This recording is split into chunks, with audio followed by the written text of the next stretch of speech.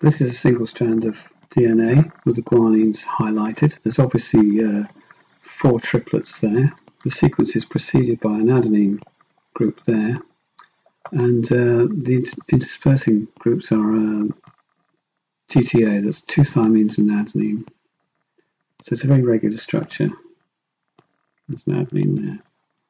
What I'm going to do is concentrate on the first guanine of each triplet, only for the sake of illustration. This.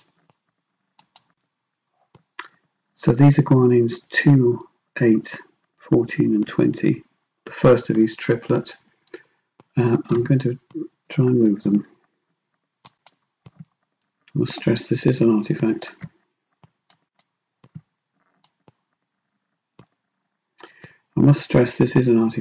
The bonds do not break. The guanines are still attached to the rest of the strand, but DSV won't allow me to illustrate this in any other way. So that's a rough sort of coordination there. The 2D version would look like that. It's much more regular and stacked into 2 tetrads coordinated by a potassium ion, a monovalent cation there. So these are capable of building a quadruplex, basically a series of tetrads stacked upon each other. Although I'll stress again, this is an artifact, as is this. The bonds are still broken on this. I'm just going to spin that. This is quite difficult to see. Okay, zoom in a bit. The quadruplex in the center there, visible there, coordinated by 2 potassium ions, is in a different display style from the rest of the strand. So that's the only way I can do this. Again, I stress it is an artifact because you can see that the guanines are not actually connected to the rest of the molecule.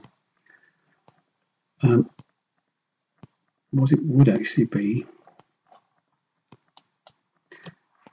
this is connected, the quadruplex is connected to the rest of the molecule here.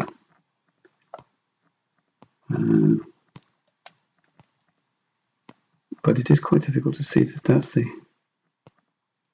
there. It is quite difficult to see, but this is the molecule I would use to assess characteristics like bond angles, distances, etc., and other characteristics. Sorry, the commentary is a bit rubbish, isn't it? I'm trying it very hard to walk and talk at the same time. But I'll just stop that. Let's move it around a smidgen. There. So these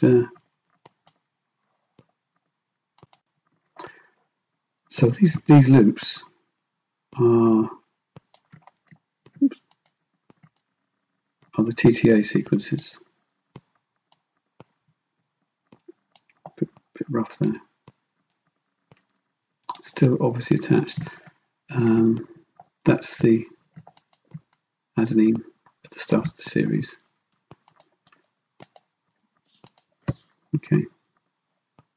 Zoom in. But that's my current understanding of how a quadruplex could form in a single strand. Okay.